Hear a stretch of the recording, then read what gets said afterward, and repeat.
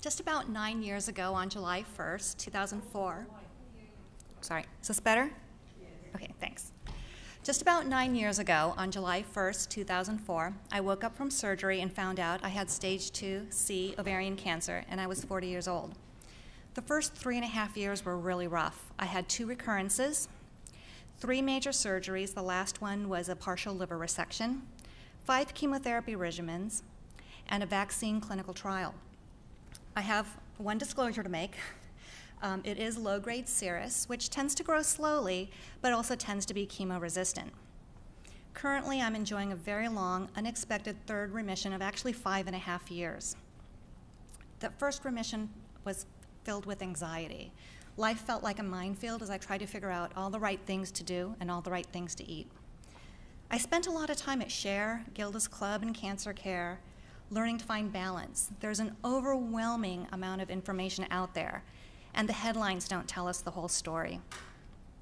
Ovarian cancer is a very tricky disease, and a one-size-fits-all solution doesn't seem to be likely, and I'm still learning to live with uncertainty.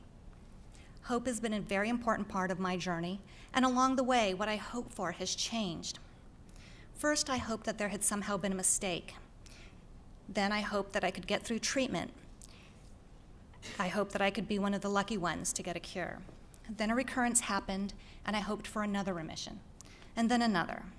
And then I hoped for stable disease. I hoped to get into clinical trials. I hoped I wouldn't drive my medical team crazy wondering about my CA-125. And I hoped to find ways to deal with side effects and manage pain. I always hoped that that next course of therapy would be the one. And I hoped that I wouldn't run out of treatment options. Now I hope that this third remission will continue. I've thought a lot about hope, and where I kind of live right now is in a place where I prepare for the worst, but always hope for the best. Hope can be fragile. It can be shattered by a single word or look from our doctors, or something we've seen on TV or read on the internet, or when we hear that someone we know has died from ovarian cancer. Yet hope can be so strong. There were times that I felt that hope was the only thing that I could hold on to. And finding hope has gotten me through some really tough times. That first recurrence was one of those really tough times. About a year after first treatment ended, one spot was found on the liver. It was devastating. It was harder than my original diagnosis because I knew the game had drastically changed. I found hope by meeting recurrent survivors. Some were in and out of remission, and there were a number of survivors who had one recurrence and then a really long next remission, 5, 7, 10. I think one person had 17 years. One's maybe 22 and still going strong. I learned that there were different treatment strategies. Some went aggressive, some were more body conserving. Some people were using clinical trials to expand their treatment options. There were different ways to live and cope. It's possible to have a recurrence and continue to enjoy your life. The second time I had a really rough time was during second recurrence, when treatment failed. The disease was now in the liver. A standard treatment kept things stable for a little while, but then it stopped working.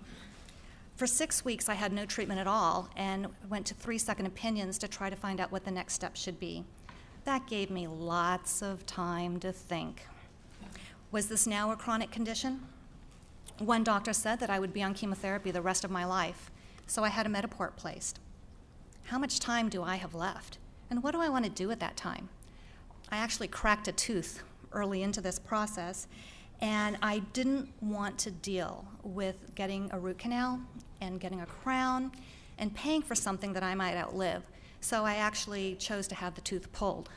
Now I kind of wish I had gotten that implant. And I also thought a lot about the worst case scenario, about the end. I went to some really dark places, but I found that I could still have hope about having some control over what I would want the end of my journey to look like. I know that I want to remain as active as possible. I want to be free from pain, and I want to continue to be me. I found hope by talking to some of my heroes, sister survivors who were managing chronic disease for a very long period of time. Not only were they living, but they were living well and maintaining a gigantic, enormous, delicious sense of humor. Somehow I knew that I too could find a way to live with chronic disease. I don't know what the future holds, but I do know that I'm not alone. So you've probably heard in my story here that my key to finding hope is you. It's other survivors. Meeting other survivors, to me, is like an infusion of hope. Look around. There's a lot of hope in this room. Seeing so many different possibilities fills me with hope. Different ways to cope, different strategies for managing recurrent disease. There are so many ways to strive and survive. Many women with chronic ovarian cancer are living, laughing, loving, and dancing. I get to try out different options and keep what fits in my life. Exercise is really, really important, and I think so is a sense of humor. I wouldn't be here without all the hope and support I've received. And all this thinking about possibilities has helped me turn hope into action. It's improved my communications with my medical team. Knowing what's important to me has helped me have clear discussions about my treatment goals. Do I want to attend a special function or travel? Do I want to keep my hair? Is it important to avoid neuropathy? Sometimes other options are possible, and sometimes they're not, but we don't know until we ask.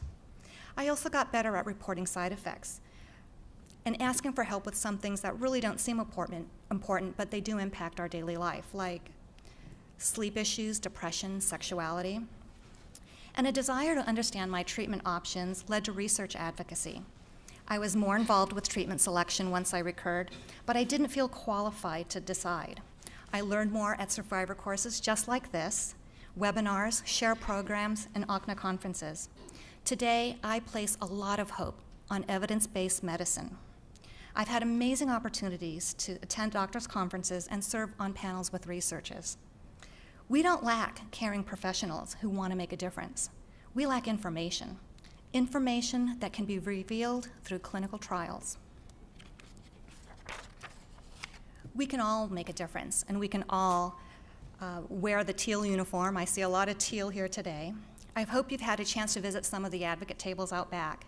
If you're feeling well enough, you can walk, cycle, spread awareness about symptoms, tell your story to medical students, and help someone else on the journey. We desperately need a cure, so someday we don't have to rely on hope and luck. Connect with organizations that raise money and lobby for funding for researchers to continue the work. The foundation has their race coming up in November. There's a local race in Brooklyn. NOC has a race out on Long Island. And the OCNA conference and lobby days coming up July 13th and 15th. The deadline was yesterday, but they've extended it till Monday. I'm sorry to get on the soapbox, but I'll do this really fast. We got $20 million for the DoD Ovarian Cancer Research Program because women picked up the phone, they contacted their legislators, and if we don't keep picking up the phone and contacting our legislators, we're not going to get the money next year. So it's very important. If you can't make it down to the OCNA conference, there's a table out here. They can tell you how to sign up. Please sign up for the action alerts. You can do it from your home. It's really easy, and we all win. But anyways, I'm off the soapbox. So in conclusion, today, as we learn more about this disease and explore strategies and options that we hope will give us more tomorrows, my hope for all of us is that we remember to savor the things that we love and to enjoy being with the people that we love and that we live today.